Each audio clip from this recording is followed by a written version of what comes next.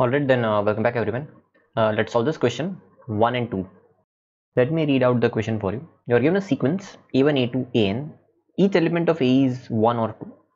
So we are basically given an array, and every element can be like particular element is either 1 or 2. Fine. Find out if an integer k exists so that the following conditions are met. And what are these conditions? So k goes from 1 to n minus 1. So it seems like it is an index from the first element to the second last element, 1 to n minus 1, and a1 into a2 so on till ak equals to ak plus 1 into ak plus 2 so on an. So basically if you have elements from we have to find out integer k such that the product of all the elements from the first element to the kth element is equal to the product of all the elements from k plus 1th element to the last element, right? So it seems like we have to divide the array. We have to find out whether there is a partition of an array existing such that there are two non-empty partitions, because k can go from 1 till n minus 1 only, right? So non-empty partitions such that a1 till ak is equal to ak plus 1 till an, right? If there exists multiple k that satisfy the given condition, print the smallest. Alright, so this seems to be a very simple question, frankly. The problem tag is implementation, and I would say it's not an 800 rated question. It's a more of like, since like Codeforces doesn't have ratings less than 800, otherwise this would definitely have been marked in like a 500 or 400 rated question. I'll tell you why. Like if you have done coding, that you know this question is very simple. But anyway, let's come back to the question. The question is, you are just given an array and we have to find out an index from 1 to n minus 1. So we are considering 1 based indexing from 1 to n minus 1, such that product of all the elements till that part till 1 to k is equal to k plus 1 to n. So this can be easily achieved using a prefix sum, or we don't want prefix sum, we want prefix product, right? So this can be easily performed if you know how to, like, we can just pre-compute all the products beforehand, and for every k we can just check, right? So for every k we can just check if the product till this part is equal to, so like we can calculate maybe a prefix product and then a suffix product. So for every k we can just check if the product of elements till this index is equal to product of all the elements from k plus 1 till the n. So this can be done using a prefix product and a suffix product array, but I'm gonna show you even a simpler approach in this video. So yeah, if you don't know about prefix product and suffix product, please Google about it, you'll get it. It's very easy approach. So that's one approach, simple approach, that you can just create prefix products and suffix products and check for every value of k, and the smallest k that satisfies the given condition, you can just print it, right? So the question is clear. I guess if you just read the question, it would have been clear. So I'm not gonna repeat the question again here. Fine. So the input is, we have t test cases, fine, and the array is given, and array element can either be 1 or 2. For each test case, if there is no such k, print minus 1, right? So if k doesn't exist, print minus 1, otherwise print the smallest possible k. Fine. So one approach I already discussed, prefix product, suffix product, you can use. Other approach, let's see what we can do. Let's go to Sublime. So 1 and 2, right? So what you can do is, like in the end you'll have to try every possible index, right? You'll have to try every possible index. What do you need actually? What do you need? One observation that you have here is AI can be either 1 or 2, right? So you actually care about the product, but if I tell you that AI can be either 1 or 2, what does it mean? 1 is anyway not gonna change the product. The only thing that is changing your product is 2, right? If 1 is there, like no matter how many ones you take, it's not gonna change the product.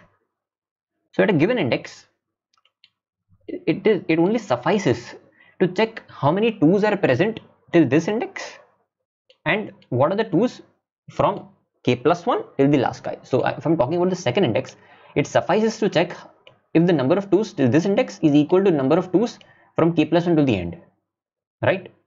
That's what I'm saying, right? So at every possible value of k, it suffices to just check if number of 2's in a1 so on till ak equal to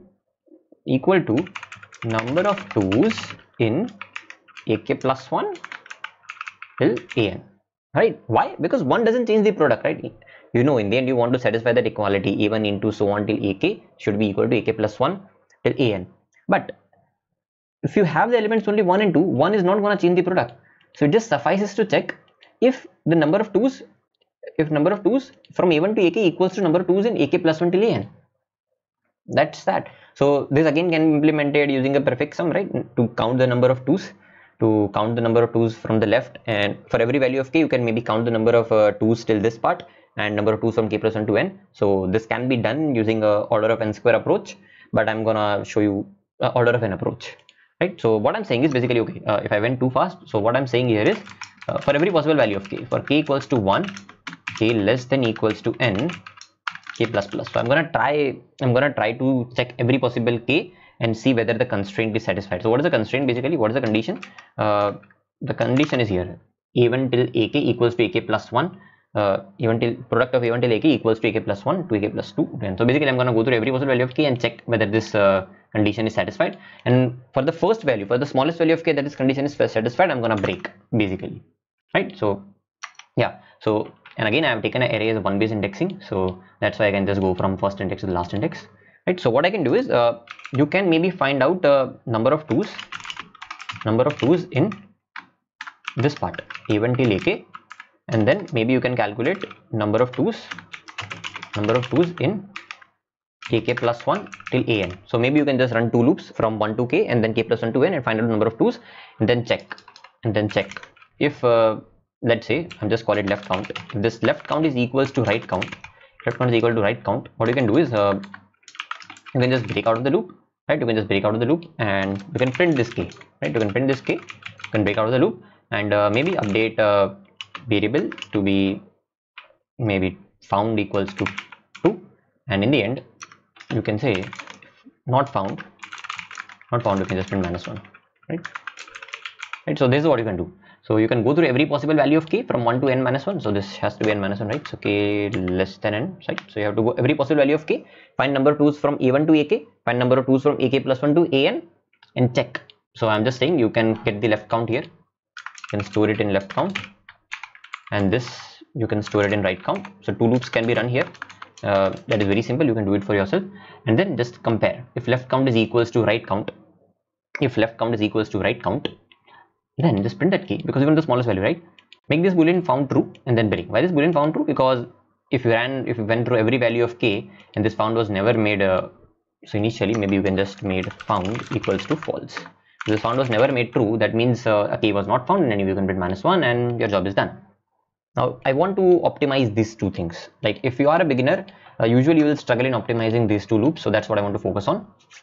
Okay, so initially let's see, there's also one more video on my channel, a very old video where I've discussed this technique. But let's focus on this video. So what you can do is initially, what should be the right count? Let's say before starting this procedure, what should be the right count? It should be total number of 2's, right? So it should be total number of 2's. So what I do is I just find a total number of 2's. I'll just find a total number of 2's and store it in this right count. You can just use this count in STL. Okay, you can just use this count.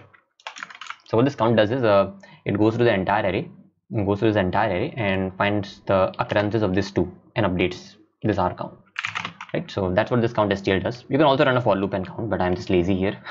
Okay, fine. So what you can do is at the start of every iteration, you can check one thing.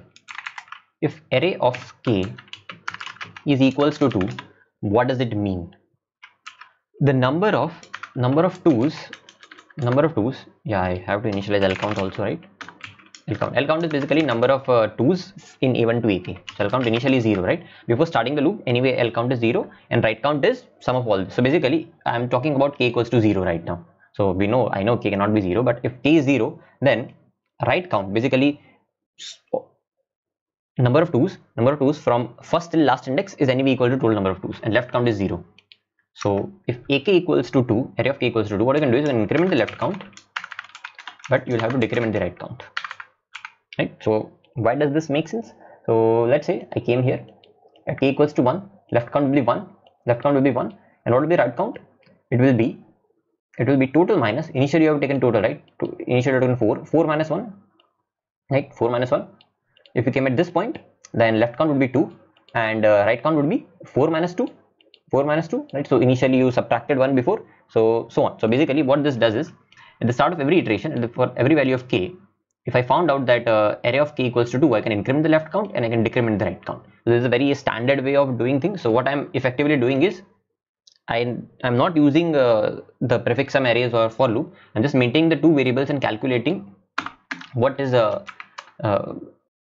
count of 2 from a1 to ak, and what is the count of 2 from ak plus 1 till an. That's what this part does here. And the idea is simple. Basically, initially in the right partition, the number of 2's is equal to total. When I come here, I found out that array of k was equals to 2, so I can increment the left count and decrement the right count. Fine. If I come here, I can increment the left count, I can decrement the right count. If I come here, nothing needs to be done. The left count and right count are still same. But anyway, I'll break here only, right? So when L count and right count is equal, I'll break. So let me just quickly run it and see if it works. Okay, 2 minus 1 should be printed, but maybe if I just remove it and check it once again. Yeah, 2 minus 1. So idea is simple. Let me summarize the question. We know that ai can be either 1 or 2. So to satisfy the condition a1, a2, ak equals to ak plus 1 an, what I did is I went through all the possible values of k from 1 to n minus 1, and I checked whether number of 2's in a1 to ak is it equal to number of 2's from ak plus 1 to an. That's what I basically did. And how did I do it? Instead of running 2 for loops and making the complexity order of n square, I just maintained 2 variables and I updated them as and when 2 occurred. How did I update it? Because initially the number of 2's in the right subarray will be equal to total, and initially left subarray will be 0. As and when I encounter a 2, I'm going to increment the left count, and as and when I increment the left count and decrement the right count. That's what I do. So this is how my left count and right count is maintained instead of using extra space. So that's that. I guess I don't have anything much to discuss. I'll just quickly submit it. If you're following the playlist till now, I don't think this would be very much difficult for you to understand. But if you have any doubts, please let me know in the comments, of course. This should work. Yeah, it works. So thank you for watching. I'll see you in the next one.